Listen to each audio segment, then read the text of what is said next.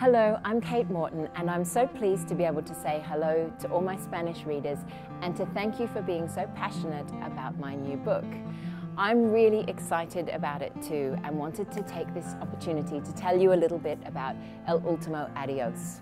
The book is about a little boy who goes missing from his bed on the night of a grand English country house party on Midsummer's Eve in 1933.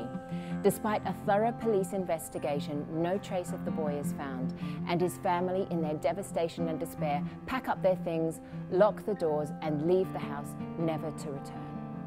70 years later, a young police detective who's on leave from her job with the Met, staying with her grandfather in Cornwall, stumbles upon the abandoned house. She hears about the old case of the missing child, and she determines to find out what really happened and get to the bottom of the mystery.